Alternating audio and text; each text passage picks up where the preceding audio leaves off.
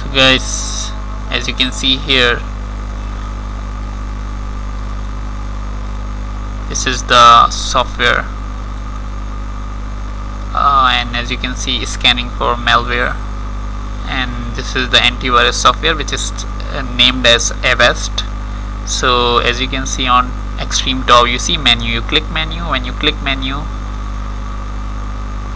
you see settings. You click settings. When you click settings, you will see here update option. So there, from here you can update your AVAST, and I will click check for update.